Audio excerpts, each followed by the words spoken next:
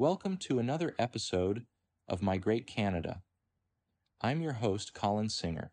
Today we have a hot topic on our hands, a significant development in Canadian immigration policy that's making waves across the nation. Immigration Minister Marc Miller has announced a 2-year cap on international students in Canada, a move that's poised to reduce the number of study permits by a whopping 35%. It's a bold step aimed at addressing concerns about the impact of record immigration on the country's housing crisis.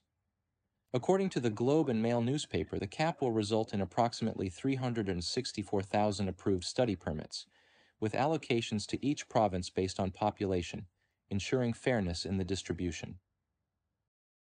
However, this means some provinces, like Ontario, may see a dramatic cut in their international student population, while others may experience an increase.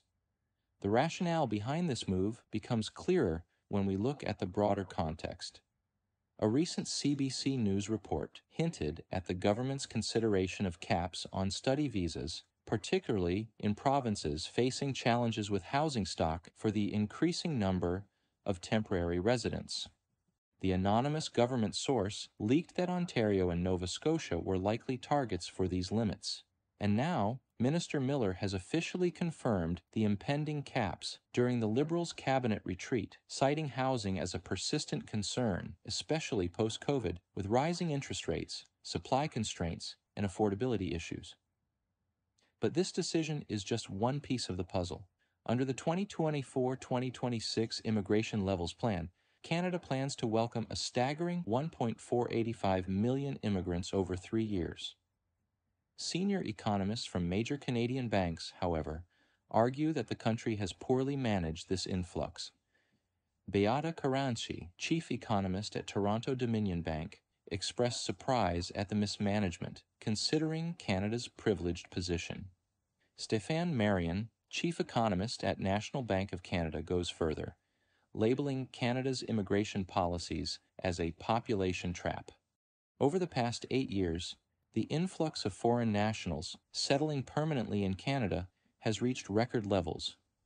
What's interesting is the significant demand generated by temporary residents, including foreign workers and international students, whose numbers have skyrocketed compared to permanent residents. Statistics Canada figures reveal a net gain of over 312,000 temporary residents in the third quarter of last year alone, marking a staggering increase compared to 2015. And let's not forget, there are now over 1 million international students in Canada, contributing to the country's vibrant educational landscape. Now here's the intriguing part. International students in Canada are not just here to study. They can work on campus without a work permit and often off campus, gaining valuable work experience. Many go on to apply for permanent residence under immigration programs like the Express Entry's Canada Experience Class program. So, while the cap on international students may raise concerns, it also highlights the delicate balance Canada is striving to achieve between economic growth, housing stability, and managing its diverse and dynamic population. That wraps up this episode of My Great Canada. Thank you for joining us as we explore the dynamic and ever-evolving stories that shape our great nation.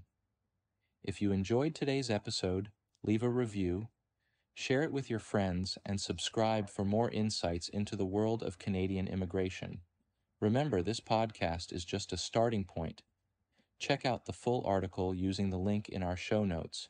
And if you're serious about making the move, be sure to fill out our free online evaluation form.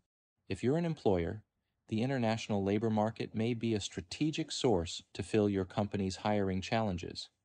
Contact us via the employer form on our website.